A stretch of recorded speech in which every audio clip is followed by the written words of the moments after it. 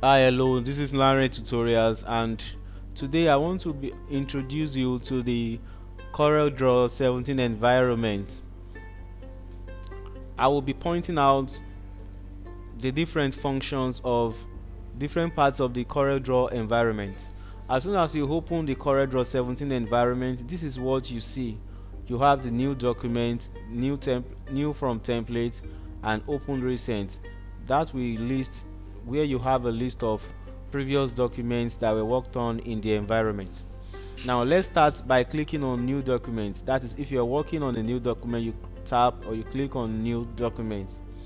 When you click on new documents, it brings you to the environment, and before you start working, you will have to set your papers, your paper size, and the unit you'll be working with for measurement. So I'll pick the A4 paper, and under unit I like working with inches. Then let's zoom back to page. This is our page. Now before I continue, I would also like to talk about the names of different parts of the environment before telling us the function. This part, the topmost part of the Coreldraw environment, is called the title bar, where you have the name of the package Coreldraw and the name of the file, which is untitled 1. As soon as you save your file, the name changes to the name of the file that you have saved with. Take for instance, if I click on save under file, I can change the name to a test file and save. As soon as I do that, coming back up here, you can see that the name of the file has changed to test file. So this is the bar that bears the name of the application and the name of the file, then followed by the menu bar. This bar has different menus, and these menus have drop down list. You can see,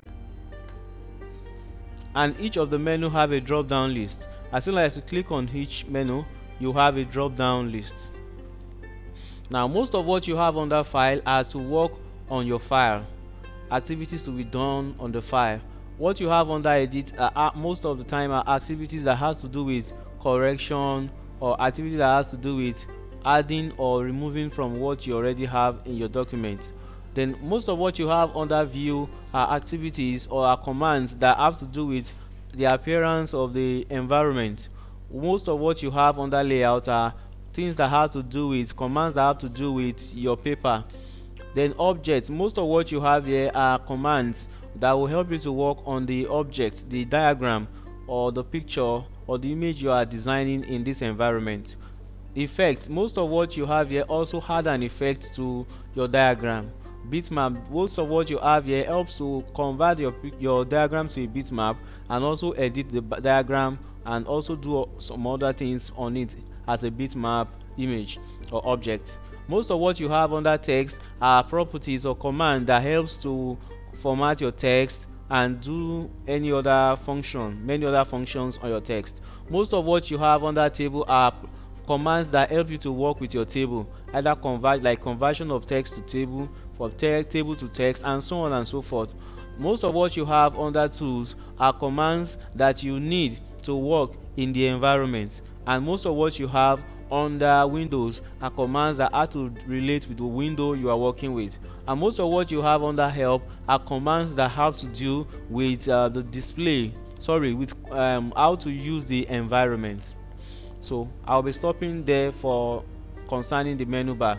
Now the next bar is the standard toolbar. Most of the icons you have on this bar are on the standard toolbar are commands or buttons or icons that help you to do most of the carry out most of the operations which you can carry out from file and edit. That is what this does.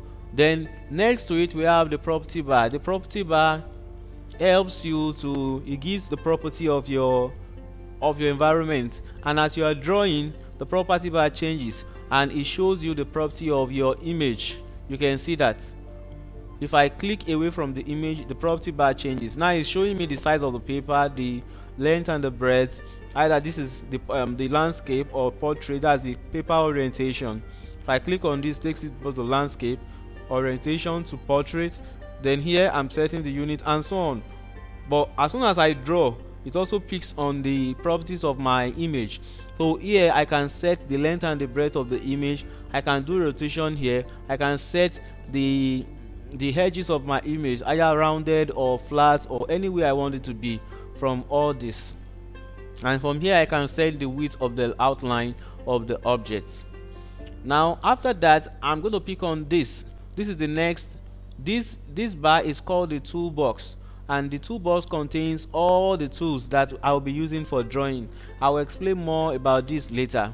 Now under here we have the status bar that also gives some more information about the document. Then here we have the Docker window. We have different types of Docker window. Let me show you some of them. If I come down to Windows here, I click on Docker.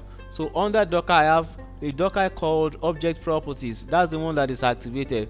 We have Object Manager, Object Data Manager, Object Style, Object Coordinator, Symbol Manager, and so on. All these are Docker windows which you can use to manipulate images. So all these are Docker windows which you can use to manipulate images in your environment. Now here we have the color palette. The color palette is a container that it contains set of colors that can be used or added to your image in this environment. So now I want to explain more or go into further details about the toolbox. In the next video I'll be explaining how we can use the toolbox to work in this environment. I'll be picking on the toolbox one after the other and give a very comprehensive details of how they can be used to work in the Coreldraw environment. Thank you.